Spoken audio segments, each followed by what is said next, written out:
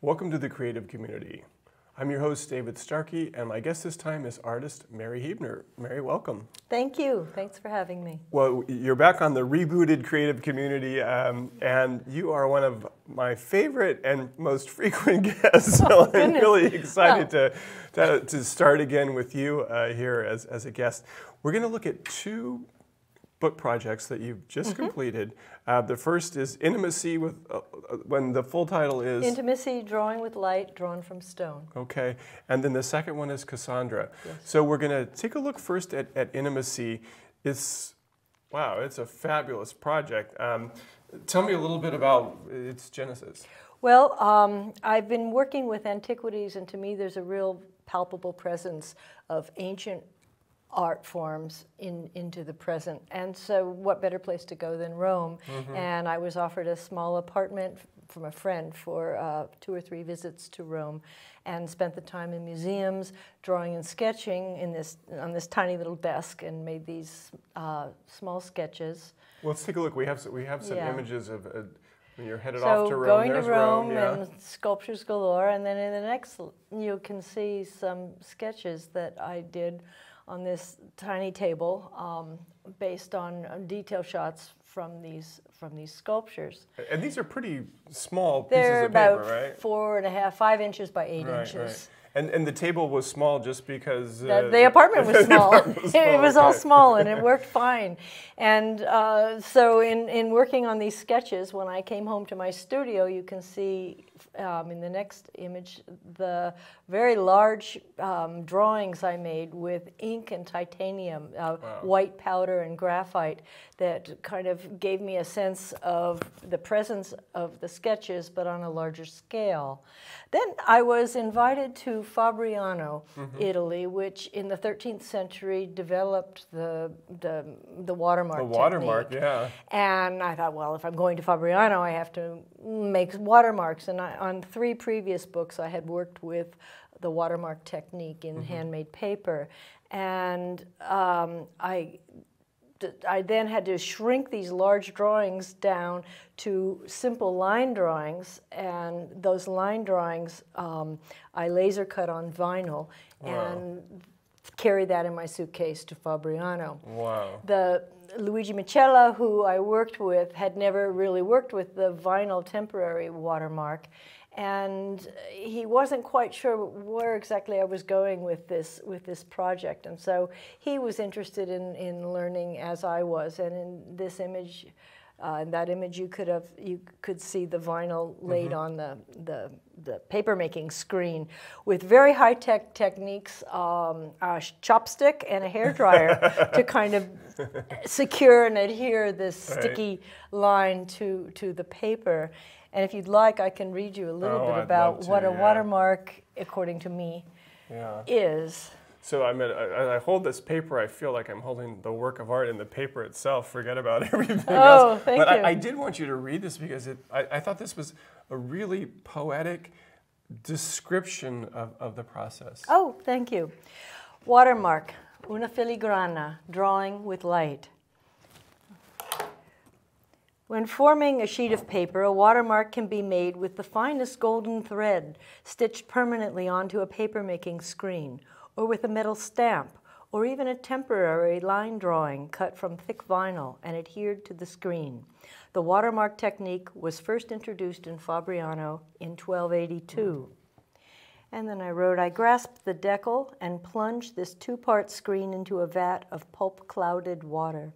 Lift and feel the vacuum smack as the screen, heavy with this slurry, breaks the surface. Then the swift movements north, south, east, west. The pulp settles as the water streams away. Pulp naturally wants to lay evenly on the flat plane of the paper-making screen. so less of it clings to the delicate ridges of the raised drawing. Removing the decal and inverting the screen, I couched the newly formed sheet onto felt, gently pressing the embossed design into the nascent sheet of paper. Holding the dried, crisp paper up to the sky, sunlight illuminates a memory of the drawing in the form of a watermark. Wow. And there it is, this beautiful watermark. I don't know if folks can see it or not, but here I can yeah, you can use our my little magic special light here technique here to see. Yeah.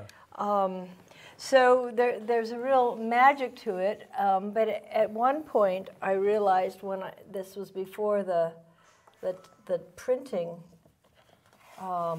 with letterpress, I had drawings that, because my details are abstractions, were very hard to discern, and Luigi couldn't really see what it was I was doing. So as a teaching aid, I watercolored on the back of the sheet, and that way he saw this line which he thought was a map, and he just went, "Oh, è una donna," you know, it's a woman. And so he got an understanding of what I was doing, and I gradually got an understanding of what I was doing, partly through the process of making, because the way I work is I evolve my thoughts about something in connection with the materials. And so once I knew that I was doing this series of 9 drawings, I wanted to then offset it with a darker color so that even though you don't have a light projecting on it, you could see the deepness. And I thought of ultramarine blue as the quintessential Italian. And then that's like a color I associate with so much of your work. Well, I do love the blue shore of silence. So I went to New York to Dieudonné, and I bought up every single can of ultramarine pigment I could find in the city. And because you saturate pulp with the pigment, and eventually the threads of pulp can't hold anymore, and I took it to that point. And what happens at that? They just fall apart? It leaks and it makes a mess. So you really have to be careful, but I wanted to get the intensity, and I worked with papermaker Paul Wong, who is brilliant, and I've worked with him since 1997 on making paper. And so on the blue, I did images, watermark images of drawings of male sculptures that I had made. And the ivory color, they're female, so they interleave, and on the back of the male, you see it's graphite. So in a way, this project was about 3 different ways of regarding a drawing. Schizzi, and if you see on this slide here, schizzi are the sketches that I made. There's the watercolor on one side and the recto and the verso. A little sketch of this plexiglass easel that I invented. And so plexiglass and marble and anodized aluminum are hard, tough materials, but I really felt that I could turn them into something sensual. And, you know, I would like to read a little bit from the book Marmo, From Marmo, because this is a description of how something hard and rock-like can be wielded into something sensual and warm. So here's the images of the accordion fold, and I will read. It's short. And it's in Italian. My text was translated by Lisa Apatow and Nancy Winter, and it's in Italian and English, and it was printed by John Balkwill of Lumino Press. Marble polishes to such a light-penetrating translucency, it seems more celestial than earthly. Yet it can emulate the softest flesh and the supplest form. Time is an ancient sea teeming with lush life. Luminous diatoms, coral and plankton evaporate, leaving layers of detritus that calcify into limestone. Deep within the Earth's crust, limestone's calcite melts under the extremes of heat and pressure. Marble is born. From the sediments of ancient creatures, an exquisite metamorphosis. Its memory lives in our bones. It bears witness to still another kind of metamorphosis, the shared chemistry that connects human and earthen forms. Likenesses carved in marble explore the wilderness of a single face, the mounds and crevasses of changing bodies, artifice opening up to light and sensation. This is the livingness of an ancient object. Human form becomes a topography of poignant beauty. In a delicate dance, animate and inanimate commingle. A turbulent tenderness ignites an enduring intimacy. The embodied terrain reiterates the bond between us and the living skin of the earth, whose puzzled together crust is just a few miles deep, a dross afloat upon the surface of the spinning molten planet we call home. So that's, wow. That's so how many copies of this book exist? This whole complete layered book is 20 copies. 20 copies. So I hand drew on the back with the watercolor, and I handmade the paper, then drew on the back or watercolored on the back, whatever 20 times 10 is 300 right. times, and so that's 200 times. Terrible. Anyway, that's the process. But I wanted to explore drawing and my whole process of sketching. And to draw is to make real. Right. It is to make something come alive and allow you to notice things that you don't notice right. if you just give it a short shrift. So to me, it was a compelling project, and it led to this book, Intimacy, Drawing with Light, Drawn from Stone. And for some reason, I can draw torsos and details like the Venus right. pictures, and I can draw portraits and heads, and I can't figure out how to put the two together. So I wanted to show if this can come up, see if this works. It's best in sunlight. I like things that evolve through time, and also, can you see the watermark? Yeah, absolutely. Okay. So it interacts with sunlight the most beautifully. Yeah. But you can see the almost neon quality on the ultramarine blue. Wow. And then on the ivory, you get another softer, more subtle quality as well. That's gorgeous. And it really is magic. Usually a watermark is something that is a hidden authenticator. You hold up a $100 bill and you can see the watermark on it. But I wanted to use it as a drawing tool. Right. And so that was my intention in this project. You know, Mary, I'm always fascinated because you are such a powerful artist. You really are. I mean, I'm always astonished by your work, and the fact that it nearly always is in a book. You know, there's a real paradox for me that in order to fully appreciate it, you have to have access to this physical thing, and it's, you know, it's not just. These things don't sell for $19.95. No, add a couple zeros. Right. So you have to. The access to it is not the same as if we were walking along the gallery in a museum and everyone could come up and look at it. What's that like for you? That sort of tension between having your work enjoyed by as many people as possible, but also the fact that it exists often in these, these containers that aren't available to everybody. Well, I'll answer in two ways to that. One is that all of my books come out of a series of paintings. And so unlike a lot of fine press artists, that their work comes out of their knowledge of binding and letterpress. Thank goodness for John Balkwell, because he works on the letterpress with me. But they all are derived from wall art, from wall art. The second thing is that I like the idea of something layering, and you open it up and it exists through time. And sometimes when you're running through a museum, 1.5 seconds at most. You look literally, at something. that's yeah. And so I like the push people and to slow pull. down, Yeah.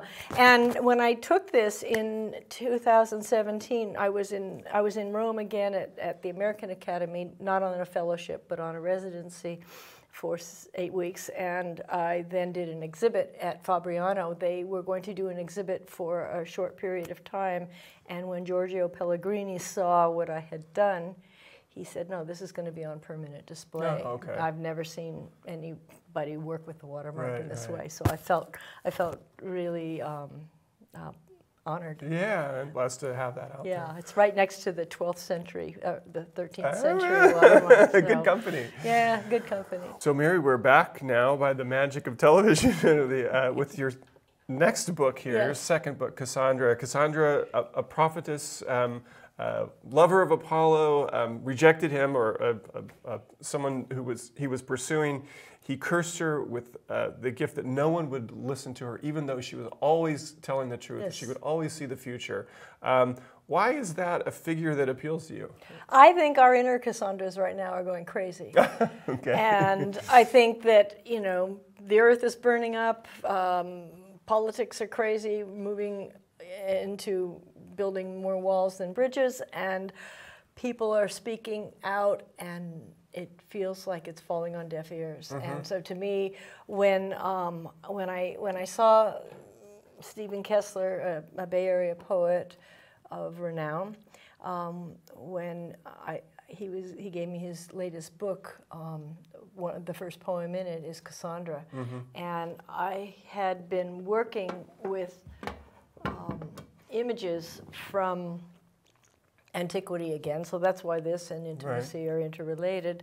So I've been working, as you can see, with images of from the Met, from our own museum, Santa Barbara Museum of Art and British Museum, drawing from these ancient sculptures. And what I did was I made a series of 8 collages between 2018 and 2019, in which I'm taking these faces and fracturing them up, breaking them up in kind of a bit of a cubism, but more of a looking at how you regard a face through time. I'm integrating handmade paper and marbleized paper that I do with some photographic images I draw on, and these are 40 inches square, so they're large pieces. So they fold out? No, these are individual collages. Oh, okay. And so when I saw Stephen's poem, I conceived of this book, which he kindly allowed me to use his poem. Yeah, so we're going to get you to read it and sort of give that as a kind of overview. Yeah. So Stephen Kessler, Cassandra. With your swampy voice, your electric hair, rhythm of reeds tide swayed in the river shallows, sinuous strings, sidemen on the bank keeping the beat. You sing bad news with a sound of sweet illusions, of doom that is not a disaster, but merely inevitable. What anyone would expect if they took a deep look at the evidence everywhere. Beauty and truth entwined with death, cruelty on the loose, tenderness barely enduring under the lash of chaos, muted by coercion. Those rules even the stupid can understand. And out of such murky depths, some lovely myth may arise in song to beggar disbelief. Those who hear you are bound by a weird spell, swept downstream from the blue music of their misery through the currents of unexpected syncopation, which twist perception, wring the grief-soaked soul into streams of grateful relief, torrents of pleasure that move at cross purposes against the grave eddies of fate. What are you trying to prove? That what we believe to be given is bound to flee? That from devastation flows creation unfettered by mere facts? That emanations of incomparable sound transcend defeat, floating into a zone where even tragedy is redeemed? Your prophecy is not lost on me, Cassandra. Your phrasing is too persuasive, your timing too bittersweet to dispute. I believe you, babe, whatever the gods, so self-absorbed as to ignore our sufferings, have up their sleeves. So what was it about that particular poem that really inspired you? Well, 2 things. One was I loved the poem and the rhythm of it. It had a kind of musicality to it. Sure. And the second thing was that it spoke to today as well. It's sort of more of a beat. I love you, babe, he says. I love you, babe. I believe you, babe. Believe you, babe, yeah. And I had this series of paintings that just begged to have a book connected to it. And I was writing some things, and then when I read Stephen's poem, I asked him, can I use your and he said, yeah. And so what grew out of that was this book that comes in this zinc box that's powder coated that David Shelton and I designed. And it's kind of luscious and almost fetishistic. And at UCSB, Joel Sherman, we laser etched a drawing of Cassandra on the front. And then inside, I took Stephen's poem and broke it just like my fractured faces. I broke it into different fragments. Wow. And no two books are exactly alike. I hand collage and watercolor on each page so that each one is its own individual work of art. Yeah. So in one image you can see the little aspects of bits of collage, the little templates that I'm using to illustrate that point of things being broken up and pieced together. And of course my teacher was William Dole, and I've been working with collage for 45 years. And so I really thought of him because I had little envelopes that carried these bits in them so that they... it's possible. What did you learn from William Dole? Just say for this particular, what did you carry away from his teachings? Oh, a lot. There's a delicacy not only to him as a person, but to his exquisite collages, and there is a sense of restraint and understatement, and also a craft. He was very conscious of his craft and of doing things carefully. And although when I was working with him, I was making large, 5-foot rambunctious, big, meaty collages. You're just a kid back then. he prided himself that nothing overlapped in his imagery. And so this accordion book, actually opens up to about 8 feet. Wow. So you can see how each of the pages interact with one another. And I hope Stephen will forgive me for breaking up his poem, but I think he was quite pleased. I was going to say, anytime you want to do that with one of my poems.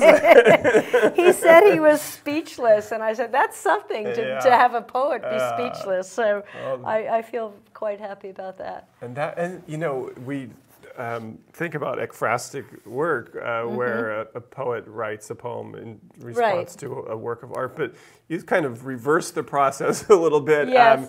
And as you said, you've broken it up and made a really fine poem into something that's pretty darn spectacular. Thank you, thank you. It was a real pleasure to work with this, and now both books, Intimacy and Cassandra, will be part of a very interesting exhibit that's going to be at the Art Museum at UCSB, Art, Architecture, and Design, from July 12th to September 1st. And of 2019, just in case you're watching this years from now. And I'm being sharing the gallery space with architect Jeff Shelton, which is an honor. Right. And he will be looking at the art archive and picking things that kind of speak to him. I'm looking at the architecture archive with curator Sylvia Perea and looking at traditional blueprints and drawings of Lockwood DeForest, because he and his cousin, Wright Luddington, I didn't know they were cousins, had their European adventure and went to Europe, and all of the Wright Luddington pieces that he collected that are now in our art museum, such as this one, are part of that time, of that time. And so the show will be more of an active work in progress in the studio and how does an artist work, and it's called the Muse Project. Okay. And so we muse on things, and of course there are the muses, and as I tell students, you don't just pray to the muses, you get down on your knees and you pray to the muses because you really need that breath of enlightenment to come your way and to open up all the senses and make things come alive for you. Well, we just have about a minute and a half left, but I'd like to keep you on that same track. And you are a master artist. Maybe there are some aspiring artists out there. Can you give us, in 90 seconds? Well, just a couple hints. You just said something that was really well, useful, inspiration, as everyone knows, comes from inspire, which is to breathe in. So you need to take things in. You need to look at art. You can see a digital reproduction of artwork, and that's not seeing the art. You have to see the actual art. You don't see a picture of food and know what it tastes like. And you have to, if you really want to pursue your art, make a space, whether it's a tabletop. My first studio was the tailgate of a car, okay?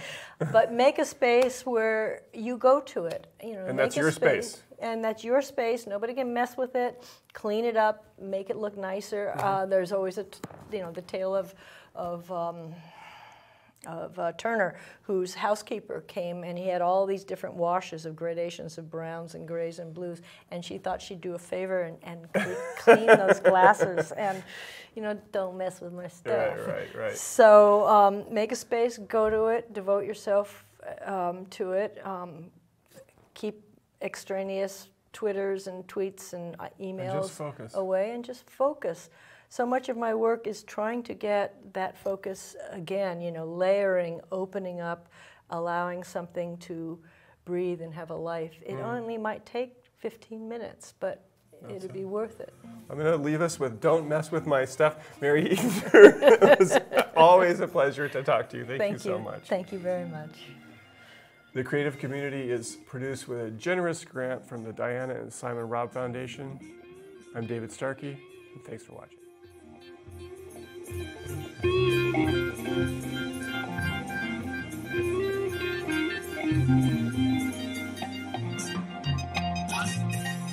Thank